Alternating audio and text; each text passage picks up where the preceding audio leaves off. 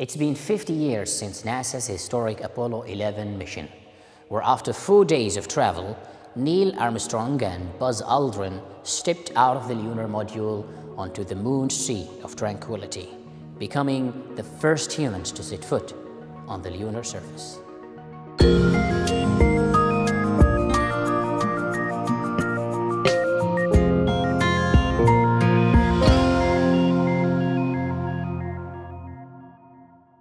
Being visible from Earth with the naked eye, the moon is a source of great intrigue and fascination.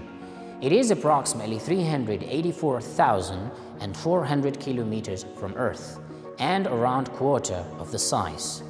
The moon is Earth's only natural satellite, taking just over 27 days to complete an orbit.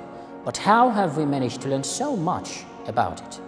For thousands of years, human beings have been looking at the moon as an object moving in the sky, and they've been looking at its motions, they've been looking at its changing phases to make sense to their place in the universe. It wasn't until the 1600s, when the first telescope was invented, that it really sort of opened up the door to the rest of the night sky and space in general.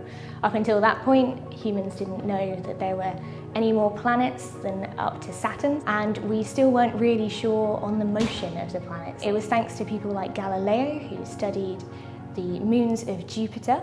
Galileo also looked at our moon for the first time with a telescope, and he discovered the craters and the mountains on the moon, that it actually had these different sort of textures. And he discovered that the moon was orbiting around the Earth because he made notes of the different phases. Through magnification, they realized that the moon was not just a perfect, unblemished circle, but in fact it was a world. And if the moon was a world, and it had geological features, then perhaps the Earth was itself a cosmological object. So the moon changed our understanding of our place in the universe. The Royal Observatory has had a presence here in Greenwich, London for nearly 350 years, with the initial aim of providing clearer navigational support for sea travel. Since 1884, it was recognized by the world as the prime meridian, 0 degrees longitude, the dividing line between the eastern and western hemispheres, and the home of Greenwich Mean Time. Through its telescopes, the vast expanse of space has been explored and studied. So how has the work carried out here and at similar sites helped shape our understanding of space? Here at the observatory, we've made several discoveries, including a moon of Jupiter called Pasiphae, which was discovered in 1908. In the 50 years since the 1969 Apollo 11 landings, we've learned so much. Those missions absolutely revolutionized lunar and planetary science. The astronauts brought back 382 kilos of moon rock and soil, which are still being studied here on Earth. As we've been improving technology and instruments have become better, we're able to extract new data from these samples all the time. Thanks to the rocks that were brought back by the Apollo program, we now think that when a planet the size of Mars entered in collision with the Earth some 4.5 billion years ago, from the debris created by this collision, the moon was formed. Its consistent sunlight reflecting presence in our skies makes it a source of endless discussion.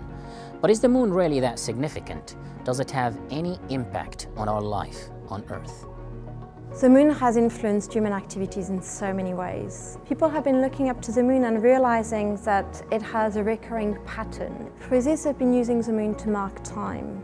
So some cultures would have a purely lunar calendar. We have some cultures which use a lunisolar calendar, so both inspired by the moon's motions and phases and by the movement of the Earth around the Sun. The moon also has got significant influence for navigation in as much as it has got an influence on the tides. It's influenced writing, certainly it's influenced poets, playwrights, and then perhaps more fascinating of all for me, the moon has inspired painters. Some of the greatest works of art around the world have been inspired by moonlight and have been trying to capture the ethereal qualities of moonlight.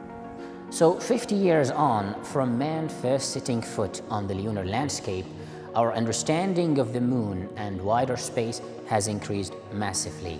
Telescopes such as this one have been pivotal in unlocking some of space's greatest secrets, as well as offering fascinating insights into understanding what lies beyond Earth's atmosphere. The Moon has not just provided a focus for curious minds. However, it is clear that our nearest celestial neighbor has had a significant impact in a cultural context, as will the physical effects we experience here on Earth.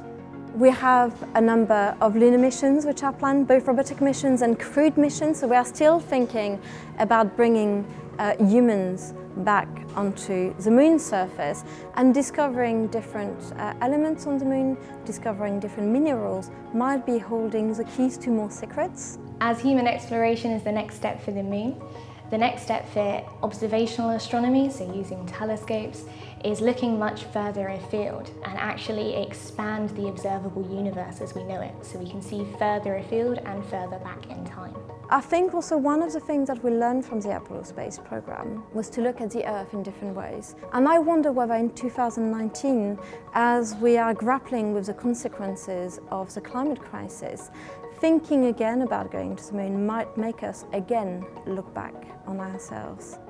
So, as explorations and observations of space continue, and with technological innovations enabling a greater understanding of what lies beyond our planet's atmosphere, we will have to keep watch to see what part the Moon will play in our lives on Earth in the next 50 years.